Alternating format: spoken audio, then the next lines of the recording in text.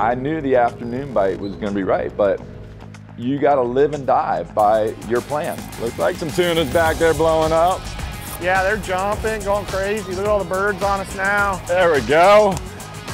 It's just so fun coming out here and watching them blow up on those baits. I mean, 7 miles from the dock, are you kidding me? God dang. Are you kidding me, buddy? Big mutton snappers.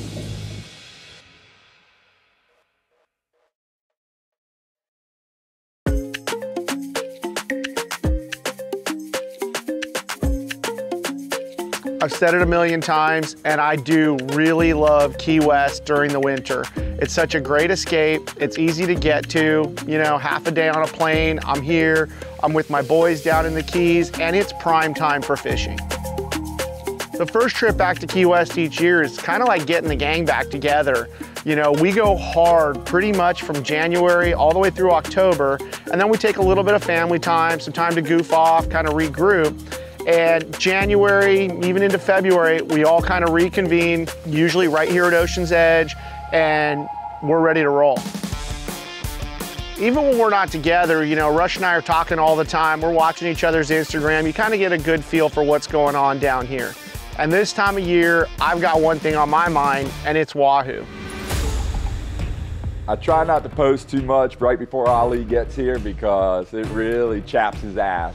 When the week before, we just lit the wahoo up. You look like a good one. The toughest thing about wahoo fishing is it's just made up of little tiny windows, usually around a moon phase, or for whatever reason, they just decide they want to bite.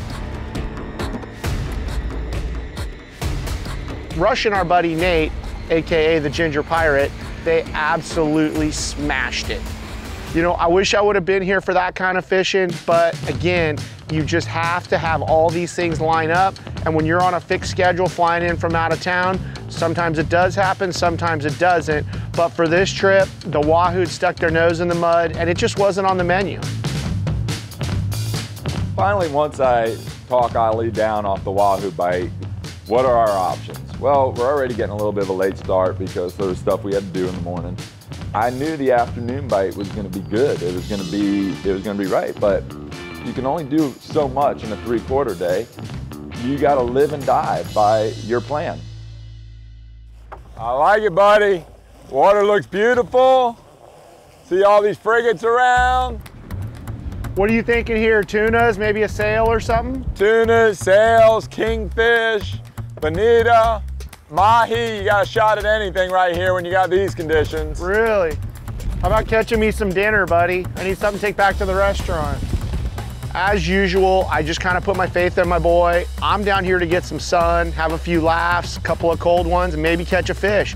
So I asked Rush, you know, like I always do, what's the best available? What are our options? We kind of formulate a plan from there and shove off. What can I do? You want to start getting some surface stuff going? I got to set this anchor up so if we do hook a sail and we got to chase them down on that light tackle. Put it on the ball. Put it on the ball, you know? My plan for this day, you know, only a few hours to fish, is just basically go anchor up on a couple spots. We were gonna look for some sails, some tunas, just live chumming with pilchards. And then if that worked out in a reasonable amount of time, we were gonna go look for some bottom fish. Ali's always wanted to catch an African pompano. I was gonna hit a wreck, see if there were some Africans there. If not, I'm sure there'd be some muttons or something we could pull off the bottom. I just got one out behind the boat. Not far out. Not very. 25 yards. I'm gonna back the drag off of this too, since it's gonna be sitting in the rod holder. So when you do, just tighten it up. Yeah, give it a crank. That's a lot of tunas there. You see that? Big old spot of fish there. In between us and all those frigates. The birds are over them now. Visually, it's very similar to what we look for when we're chumming. The birds start to come down. Oh, saw a little pop. I think that was one. Oops, saw a couple. Oh, that was definitely one.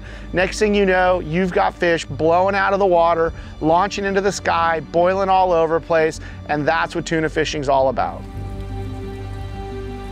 This one was just getting bit by something. Oh, right there. Get him? Yeah. Nice. Oh, they're going off, huh? Movie and a show. So cool.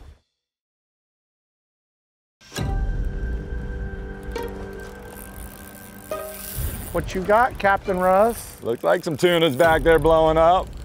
But it's very San Diego looking, except for the frigates. Don't have any frigates in San Diego? I like to throw the anchor down for the simple reason I want to draw the fish to me and get them eating right behind the boat. Now I'm stationary, the fish stay stationary, and I can get them zoned in right behind the boat.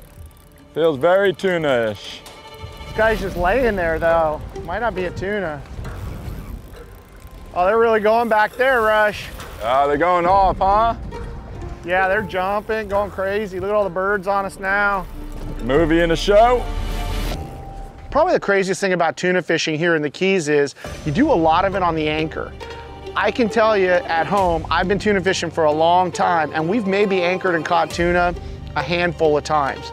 For these guys, it's really how they do business. They kind of set up in about 100 feet of water, give or take, put the anchor down, start the chum, and you know what happens if you chum, they will come.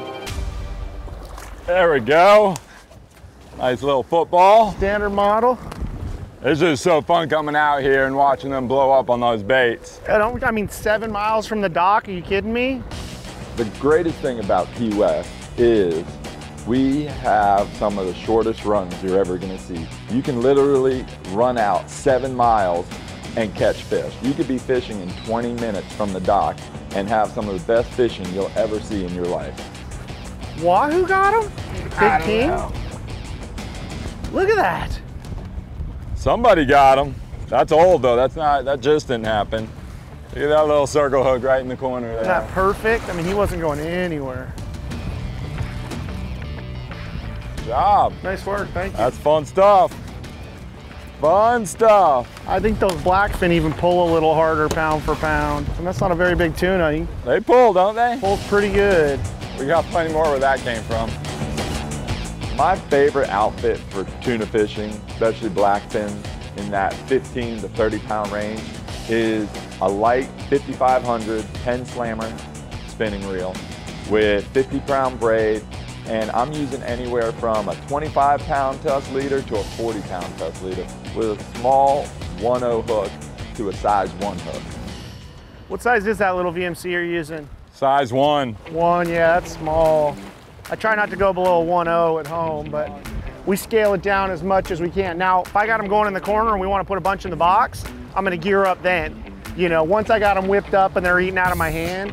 But for the most part, we're doing the same thing. That natural presentation is so huge, you know? Let that fish swim better. It's the same reason we use a short top shot.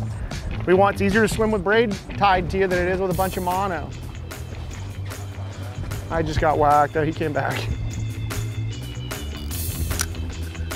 When they decide to come up, they come up, huh? Oh yeah, that's, I mean, like little mini foamers. They will get crazy back there. Nothing fights like a tuna, even a little one. The blackfin tuna really doesn't get the respect of a yellowfin or a bluefin. He's kind of more on par with an albacore. But I'll tell you, pound for pound, these are a hard fighting fish. They're gamers, much like albacore. If you find them, you throw chum, more times than not, they're gonna cooperate.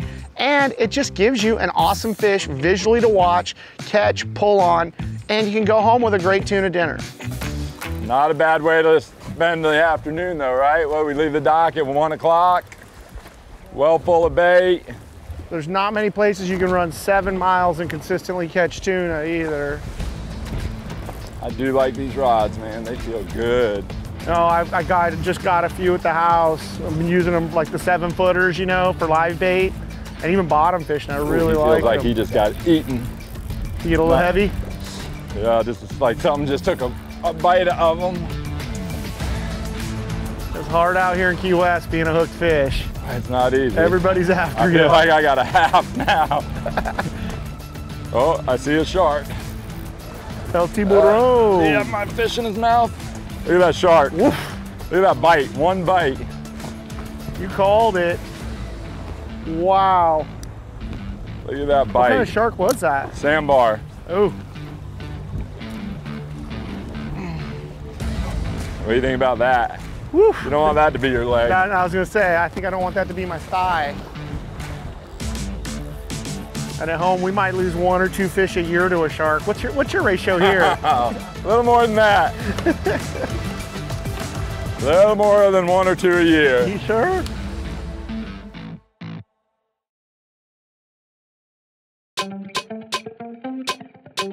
Sometimes things just work out the way you plan them. There we go. Nice little football. First anchor drop, threw a few baits out, the tunas came up crashing gangbuster. You want some of this for dinner? It didn't take very long, and we were really into them. I mean, I think we probably, once it got going, fished for an hour, and we had a half dozen really nice tuna.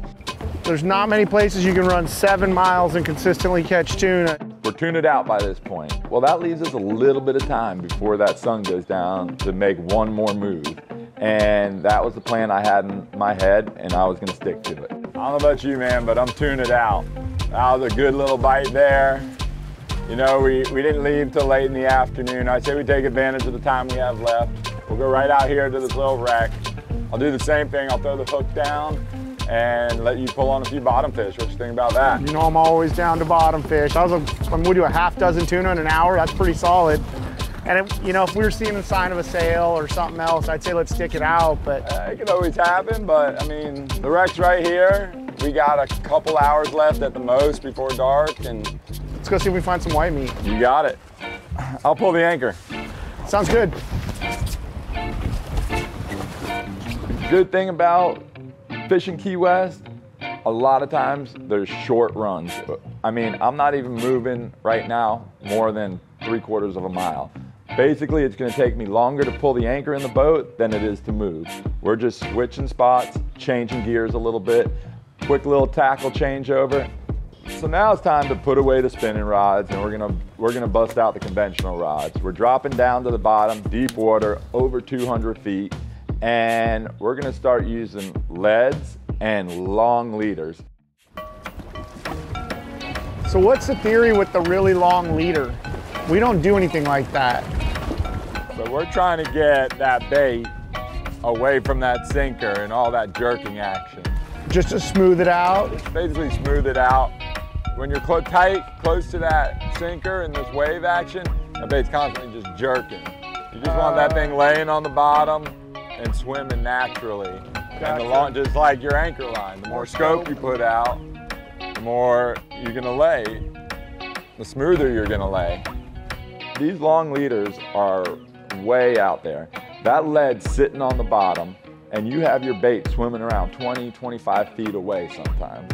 All you're gonna feel when that fish eats a lot of times is a slight little tap.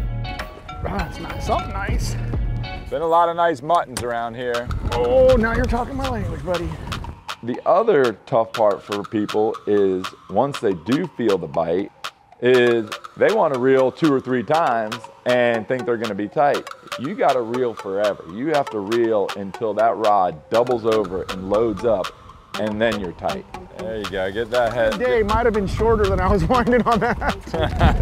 That's a lot of winding. Yeah, well, imagine trying to explain it to clients. You want to take one turn on the handle and wait for it to get tight. No, this isn't that. Oh, this is a good fish. He's pull and drag. I'm trying to slow him down. There you go. I feel like every year when I get back in the mutton game, I forget how hard they pull. Well, remember now we're in the deep water too, so you know that fish, if it's a bottom fish, a grouper or a mutton, it's gonna float about 150 feet off the bottom. He's done. He's gonna blow up, embolize, and you're gonna know it's a bottom fish, mutton, grouper. If it's a AP or an amberjack or something like that, they're gonna fight you all the way to the top. And what you're gonna notice about out here with these muttons, they are really, really pink.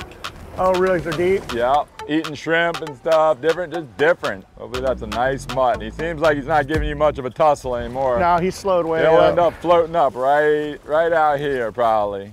Boy, did you call that? Never. Nice fish, dude. Never gets old, my friend. Nice mutton. Oh. Big old pink one. You gotta reach over and just grab him by the gills. It looks like he's hooked pretty good. Oh, look at that, brother. That is a nice mutton right there. If you said what's one reason to come to Key West, this is it. Look at that fish.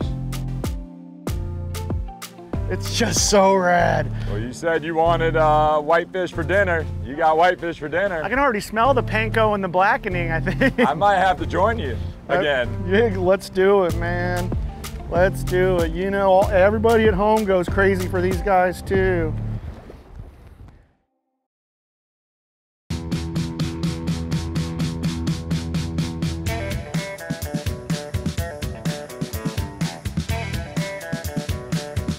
Rush and I have fished enough to know what each other likes to catch and, you know, doesn't get so excited about. For me out here, I love to bottom fish. I don't know why. I think it's because the bottom fish are so big, they pull so hard, and they're delicious. And Rush had a bottom fish plan all lined up for me.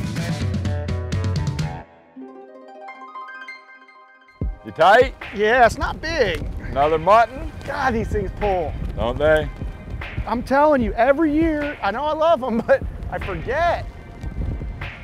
I can't believe how many of these big muttons you consistently put me on over the years. It's like there's an endless supply of them.